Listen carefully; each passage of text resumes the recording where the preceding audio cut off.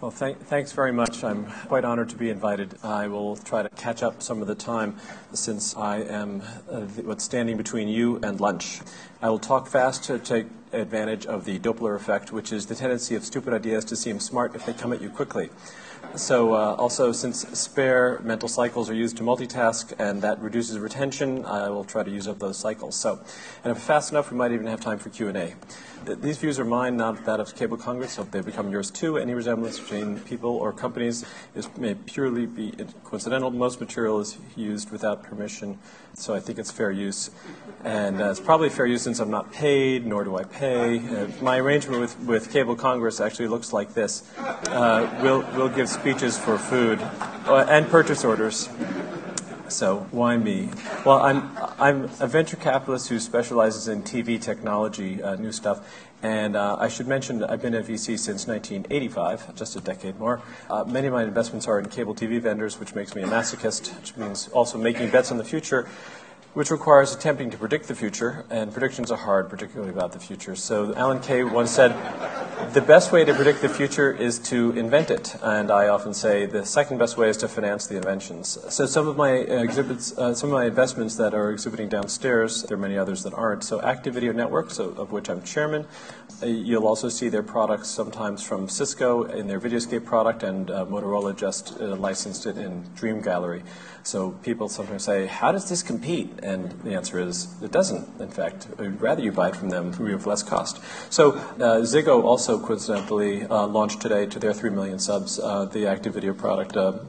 And Aurora Networks, another one of my investments, is downstairs, as is OnLive, of which I'm also chairman. Now, OnLive and Active Video are both cloud-based companies, and each are leaders in cloud-delivered interactive TV, which is now a bad word, so I will try not to use it anymore.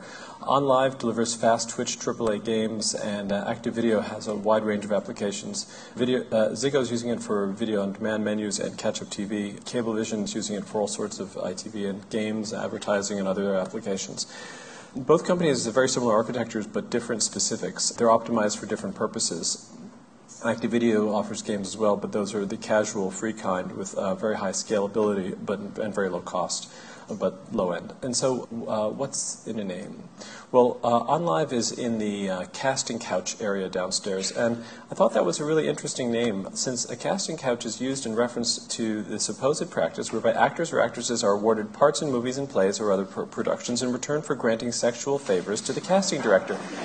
Now, I'm sorry to say, OnLive will not be granting any sexual favors, but they'll be happy to demonstrate for you.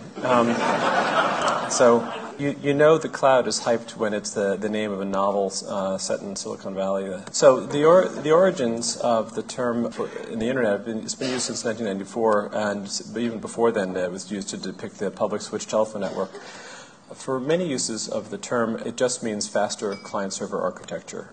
However, ICTV, which later changed its name to Active Video, has had a cloud-based architecture long before the cloud was ever applied to this type of stuff. So the key enabler of all this is bandwidth. Everyone knows about Moore's Law. Few people know about Gilder's Law, which is, well, Moore's Law is that the number of transistors per unit of chip area doubles every 18 months.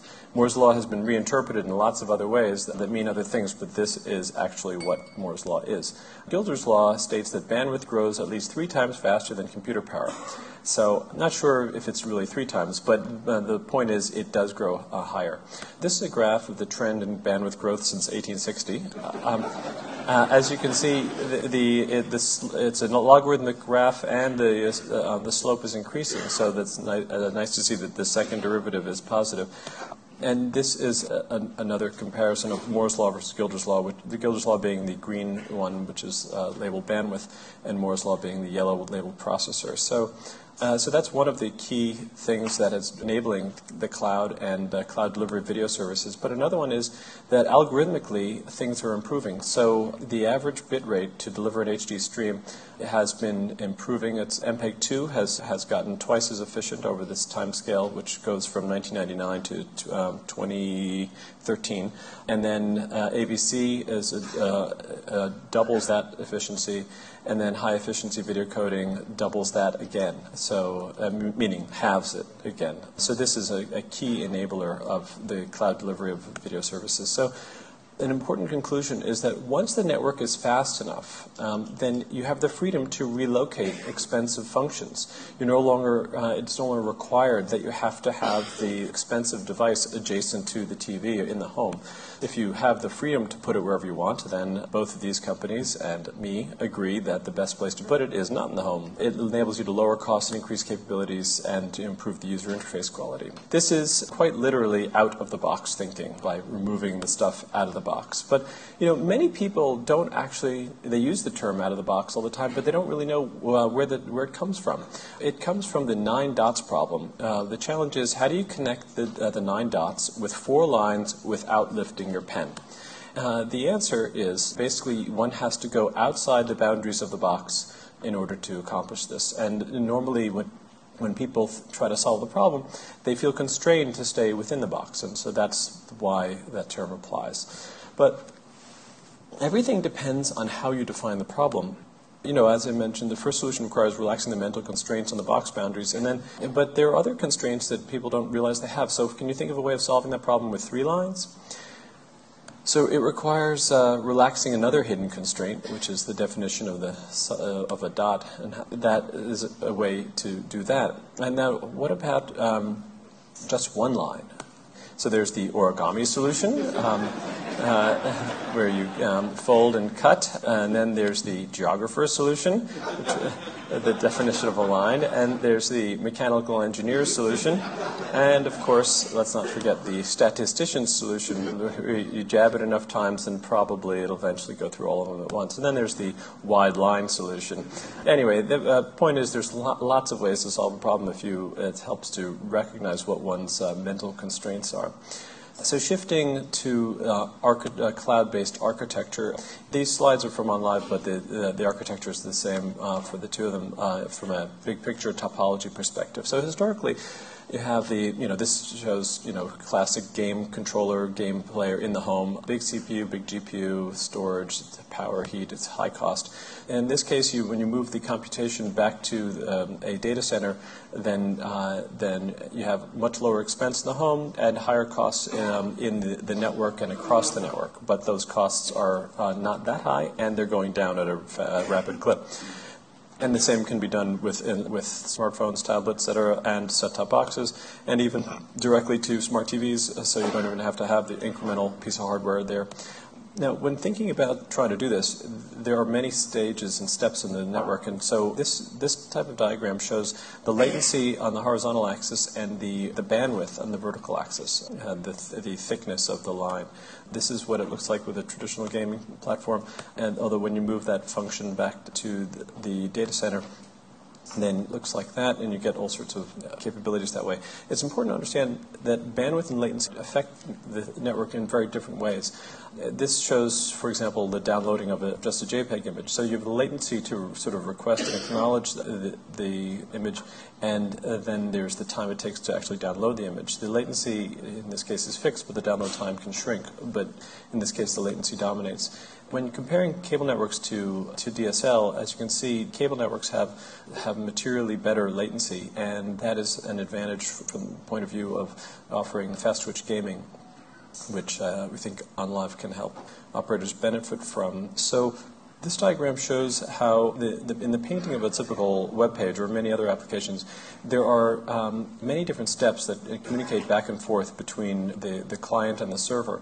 Low ping time is very important to getting whatever displayed quickly, and this is one reason why many people assume that when you have interactive services from a remote data center or head-end, that it's going to have higher latency, but actually it can have much lower latency, especially for complex HTML5 pages and so forth, because of this phenomenon.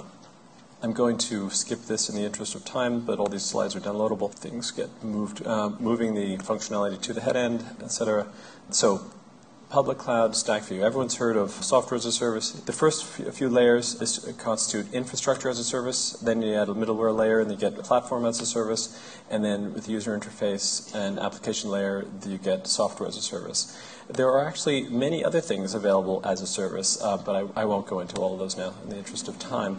So cloud has many different meanings. I mentioned to you that Active Video's Cloud TV and OnLive both deliver the content as video, receive keystrokes and control from the home, and they enable extremely low-cost delivery to the home. So other cloud-based offerings are more akin to faster client-server architectures. Both can coexist. Human nature is such that people tend to think of things as an either-or when really they're not, and that's known as a false dichotomy.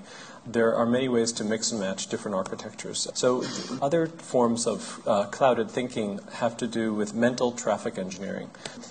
Humans have a tendency to overestimate the level of simultaneous use. Many of you may recall when video on demand was introduced in the late 90s that the levels of simultaneous use anticipated for paid movies on demand, not free, paid movies on demand, was people were estimating that, somewhere around 10% simultaneous usage. That was a vast overestimate, and it's just, the point is, when left to your own devices, if you just try to do it intuitively, you come up with higher levels of simultaneous use than reality winds up delivering.